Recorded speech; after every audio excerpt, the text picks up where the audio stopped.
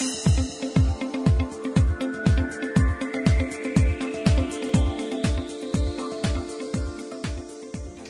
think the main thing to say about MSTAG is that the Environment Agency really embraced this idea of cooperating with local people and engaging them and involving them in the decision making. And the scheme is a different one and a better one because of the involvement of local people through MSTAG. And that really is something that the Environment Agency and a lot of other people really should be proud of.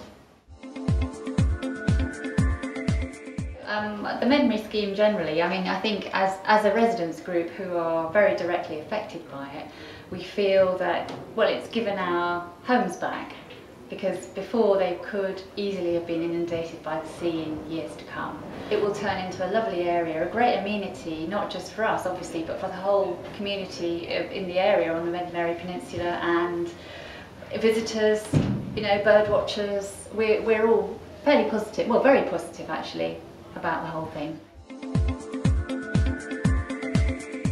The three things that the Environment Agency set out to do: protect homes, great, lots of people are going to be welcoming that.